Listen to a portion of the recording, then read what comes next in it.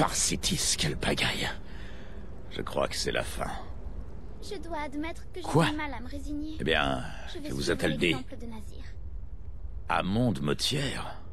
Mais cela voudrait dire... Vous voulez dire qu'il y a encore une chance? Mais comment? Notre plan a échoué, tout le monde est mort. La famille... Très bien. Allez, mon oreille noire. Faites parler cette vermine de moitière, puis envoyez l'empereur à Sithis. Ah, mais lorsque vous en aurez terminé, vous n'aurez aucune raison de revenir ici.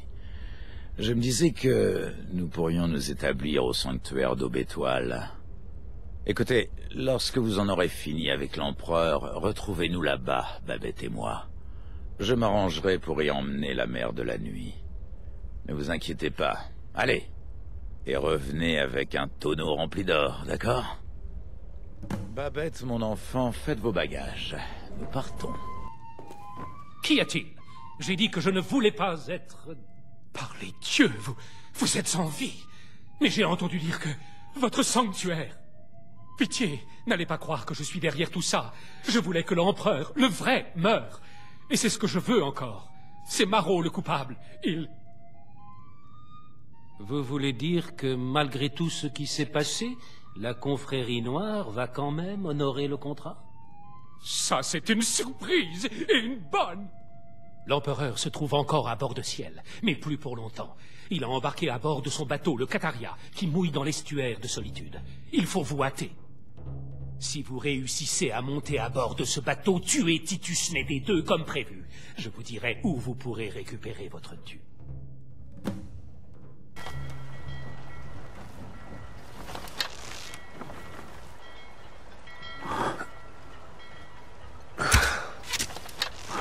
Voilà une quelque chose. Dieu, encore une bagarre.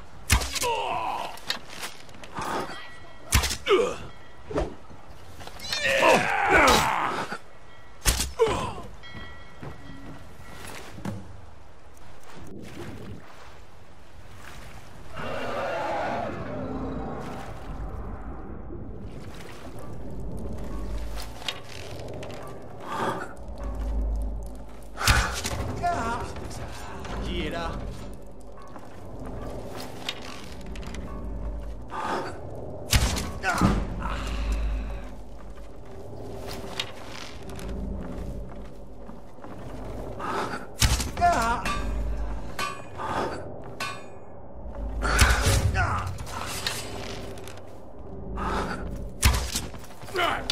Du bien pire.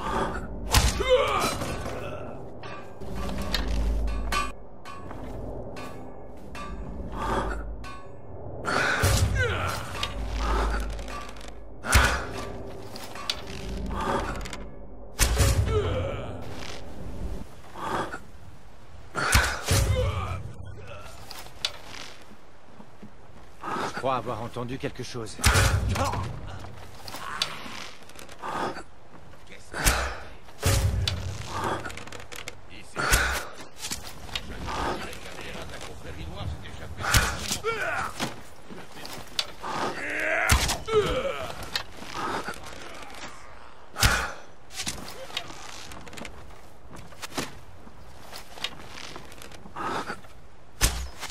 Je ne peux pas lutter.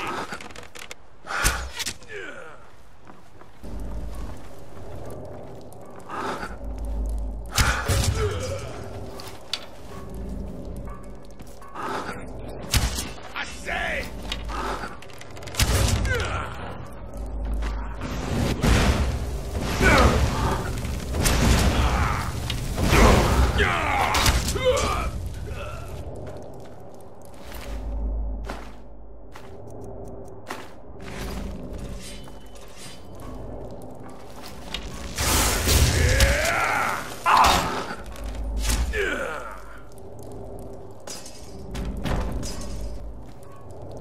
Le commandant Marot est un imbécile.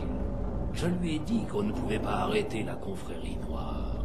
Toutes les tentatives ont échoué. Allons, n'ayez crainte. Si vous êtes là, ce n'est pas pour me regarder bouche bée. Mais bien sûr, vous et moi avons rendez-vous avec le destin. Mais c'est le lot des empereurs et de leurs assassins. Oui, je dois mourir, et ce sera par votre main. C'est inéluctable. Mais je me demandais si vous écouteriez quelques instants un vieil homme avant d'appliquer la sentence. Je vous remercie de votre courtoisie. Vous allez me tuer, et j'accepte cet état de fait. Mais, quel que soit votre passé, je sens en vous une certaine ambition. Alors, je vais vous demander un service. La dernière volonté d'un vieil homme. Bien que beaucoup voudraient me voir mort, une seule personne a enclenché le processus. Cette personne, qui qu'elle soit, doit être punie pour sa traîtrise. Une fois que vous aurez touché votre récompense pour mon assassinat, je veux que vous tuiez la personne qui l'a commandité. Me rendriez-vous ce service?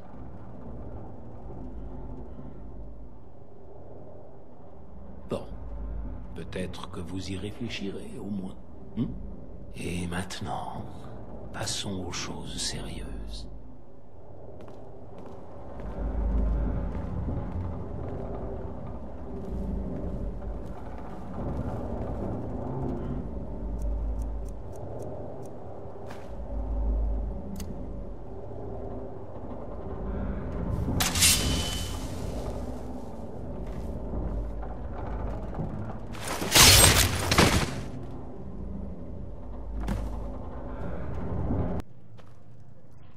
Ah, vous êtes de retour.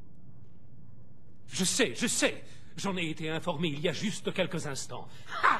C'est merveilleux. Il se peut que vous ne le réalisiez pas, mais vous avez servi l'Empire, tout Amriel en fait, d'une façon que vous ne pouvez même pas imaginer. Ah, mais vous vous souciez peu de politique, je me trompe. Vous voulez juste de l'argent, et vous allez en avoir. Votre dû vous attend dans une urne de la salle où nous nous sommes rencontrés, à Volonrood. Maintenant, veuillez partir. Allez chercher votre argent et que nos chemins ne se croisent plus jamais. Grâce aux dieux, notre affaire est réglée. Une oraison funèbre des hauts elfes, peut-être. Nous avions un accord!